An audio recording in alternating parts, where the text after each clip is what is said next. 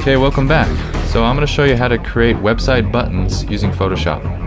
So as a background, I literally started learning Photoshop about a year ago, so I feel like I have that perspective of knowing what it's like to start from absolute zero and having to watch a million tutorials and kind of taking forever to learn the process. So I'm going to try and make this as simple as possible so that you can learn it as fast as possible. So the first step is to point out that there are about 4 steps for every button. There's the background gradient, the upper sheen, the lower glow, and text. Outside stuff for text like drop shadows, reflections, or metallic rings. So let me pull up a few pictures of these just to show you what I mean. So the first step is to get a background gradient, and a gradient is just a gradual change between 2 colors. So here we have a lighter red changing to a darker red. That's the first step. The second step is to get an upper sheen, so this kind of white area up at the top. Notice here's some more examples. Upper sheen and the background gradient in the background. Notice also that the upper sheen is indented a little bit. Here we have the iPhone that has the upper sheen. Notice the difference between these 2 icons. One major difference is that this one has the upper sheen and these do not. Okay, here's some more examples of just a simple upper sheen and background gradient. Here's some more examples. Upper sheen, upper sheen, upper sheen. Here's a metallic ring. More examples. Notice that the upper sheen is indented a little bit. Okay, now the third step is to have a lower glow. Here's a good example where you have the upper sheen, you have a background, kind of a gradient blue, and then you have a lower glow. So in the lower area there's some kind of different color. Now there are variations of course with every button, but these are just principles for you to hang on to. Here's another good example. We have the upper sheen, you have somewhat of a lower glow, and you have a background gradient or color in the background. Upper sheen, lower glow, and the black is the background. Same thing, upper sheen, lower glow, background gradient. Now sometimes you'll see a secondary reflection here. That's just kind of a thing you can do for style. I'll show you an example of where I did that. If you look at the Windows icon, you have your upper sheen, you have your lower glow, and you notice that both of these are indented a little bit. There's a little bit of space from the outside. And then the last step, the fourth step, is to either have text or some kind of metallic ring or reflection or drop shadow. Here's just an example of having that metallic ring. Metallic ring. Here's some more types of metallic rings with various gradients on them. Another metallic ring. So this is basically what I'm going to show you how to make. That little secondary reflection is right here, is what I was talking about. And I'll also show you how to create some kind of metallic ring for circles. Okay, here we go. Our first step in creating the button is to choose a round or rectangle tool. So I picked that. Notice that the radius is 153. If I want to have more rounded edges, I can increase that number and it'll look more like a pill, or just the edges will be more rounded. So I'll pick about 170 or so. And then I want to fill it with a gradient. That automatically completes my first step. Now I'll choose the colors. So the darker color, let's say I'll pick like a darker red, and the lighter color I'll have a lighter red. Okay, voila, I just finished my first step. Next step is to create the upper sheen. So let me show you how to do that. Just to show you what this principle does, let me paint on a new layer, and when I command click on this layer, then it just selects everything in that layer. So that's the principle I just wanted to show you.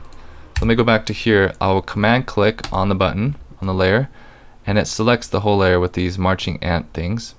Now what I want to do is I want to delete this bottom half and only have the top half remaining. So I click on the box marquee tool, hold down Option to subtract, and I create a box on the bottom. That will delete the bottom half and only leave the top half. Now I have this top section, so I create a new layer and then pull out my brush tool, and then I paint on some white. So that's my second step. Now if I wanted to indent my upper sheen a little bit, then before I do this, let me go back. Before I paint on, I need to go to Select, Modify, and Contract. Let's say about 10 pixels. So now my selection has contracted. Now I can paint on the upper sheen. Let me turn down the opacity a little bit. Okay, so that's my second step. That's the upper sheen. Next step is get the lower glow. I'll create a new layer, and I will paint on some cool red. Now that's a little bit strong. I can change the different blending modes to make it kind of blend better. Turn down the opacity. I can also throw on a Gaussian blur so that it doesn't seem so strong and definite. Okay, once I do that, now I have my lower glow. Now the next step is to have the text or any kind of outside stuff. So what I do is press T for text, say contact.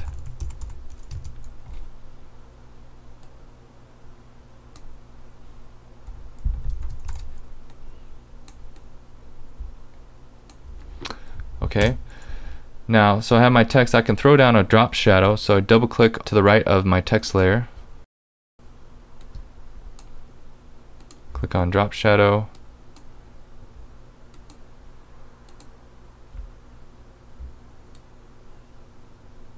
that looks pretty good. I think I want to resize this a little bit.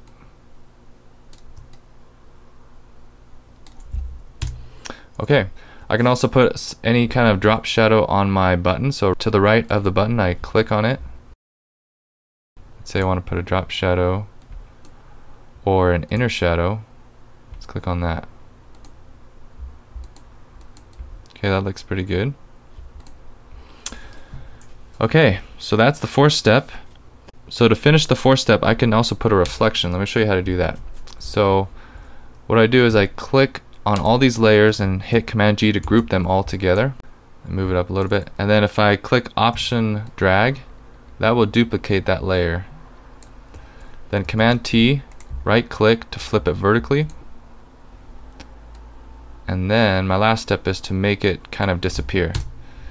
So if I take a look at this one, notice a reflection is basically just an upside down version of a picture, so that's why I made it upside down. The last step is to make it semi-transparent. So in order to do that, I click on my mask, and normally I can paint on the mask and make it disappear, but that's going to be hard to make it really smooth. So in order to do that, I have to use the gradient tool and paint on black on the gradient tool. So there you go.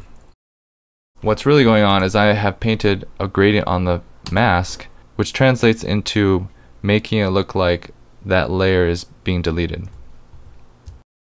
So that's how you create a simple button. Okay, now let's create a simple ring if you want to do that. So if I go to ellipse tool, start dragging, then I hold down shift to make it equidistant, hold down option to go from the center, and hold down spacebar to move it where I want. Okay, I will fill it with, let's say, a green color. Now what I want to do is I want to duplicate this, so right click, duplicate layer, and I'm going to turn off the one in the back so that you don't get confused. The second one is going to be my ring, and I'm going to do that by deleting the inside part and only have the outside part remaining. So in order to do that, I hold down option, just like before where you delete things, hold down shift to make it equidistant, and spacebar to move it around where I want. Okay, so that has subtracted the middle part, so I just have this ring. If I turn back this other layer, then it looks like one giant circle, and that's why I didn't want to get you confused. So if I double click on this, I'm going to get the layer style. I'm going to change the color to kind of a light gray. Okay, now I can turn this back on. So now, go back to here. In order to get the ring, it's basically just beveling and embossing. And it really, so you turn up the depth and the size, and you get that. The real secret is to go to the gloss contour and choose either single or double. And that's how you get your ring. It's really simple. Okay, let's say I like that. Let me put a gradient on this. Let me change the colors back to green.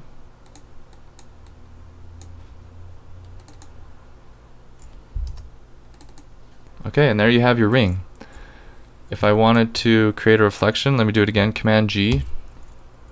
Let me make this a little bit smaller. I just hold down Option, drag it down, put a mask on it, pull out my gradient tool, and there you go. If you wanted, you can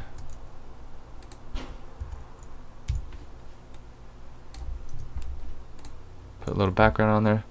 That's about it. I could also put a drop shadow on it.